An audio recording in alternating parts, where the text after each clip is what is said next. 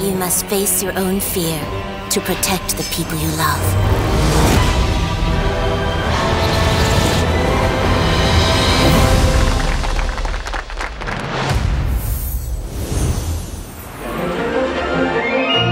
Being in a studio, listening to the music or the orchestra, it's the most powerful moment of the production of a movie. Jeremy Zach, as a director, a composer, have done something really incredible. Music is great because it's the real thing that touches all the hearts. Jeremy embraces the performance of the musicians, but when the director is also the composer, it's a thrilling combination. And so his understanding of everything is far greater. Are you okay? You are Ladybug, and you can do this.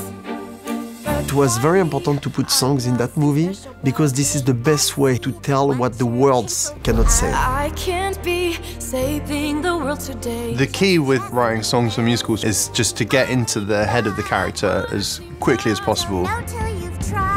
For me, songs are a way of getting closer to emotion. The songs will help us fall in love with the characters.